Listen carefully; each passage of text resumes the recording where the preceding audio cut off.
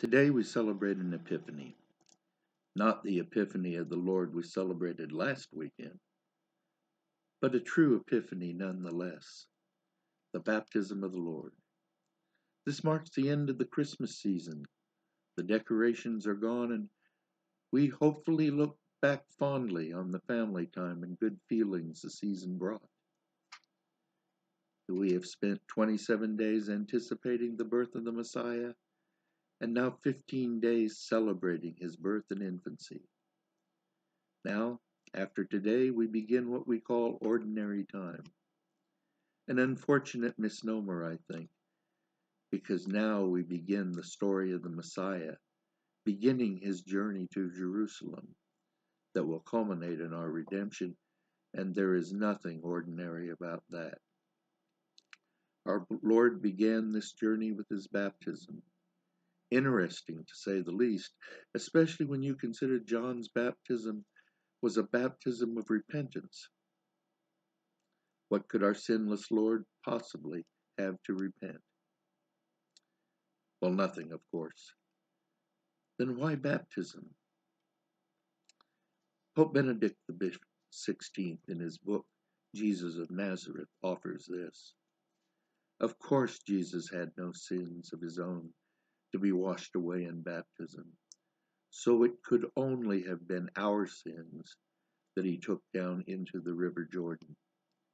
Jesus' baptism in the Jordan would begin the journey that his dying on the cross would complete, that he did both for us and for our sins. We believe, of course, that Jesus was fully God, but he was also fully human, like us in all things but sin. By this act of his baptism, Jesus deliberately and purposefully identified himself with us and all that it means to be human. He had fully emptied himself of his divinity and identified himself with our humanity in an act of total humility. One more sign of Jesus as Emmanuel, God with us. An act of perfect solidarity. The baptism of Jesus is also an act of unconditional submission to his Father, an unqualified acceptance, and indeed the very inauguration of his mission. He is submitting himself wholly and entirely to his Father's will, knowing, of course, that it must ultimately lead to his suffering and death. Finally, Jesus is starting us on our path to salvation, as he did through his entire life on earth. He taught us by his example. He demonstrated by his baptism that we must all begin our lives in him with baptism. At Pentecost, a new family conceived in Christ would be born. Baptism was to be our entrance into that family. His last instruction to his apostles before his ascension would be to baptize all nations. By his baptism, Jesus made baptism holy. Whereas he sanctified the waters of his baptism, we are in turn sanctified by the waters of our baptism, sanctified and profoundly changed.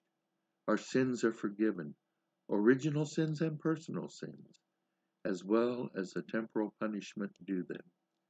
And yet, even more. When I was a youngster, back in the middle of the last century, baptism was almost totally identified with taking away original sin. Well, that was and is true. The sacrament is so much more.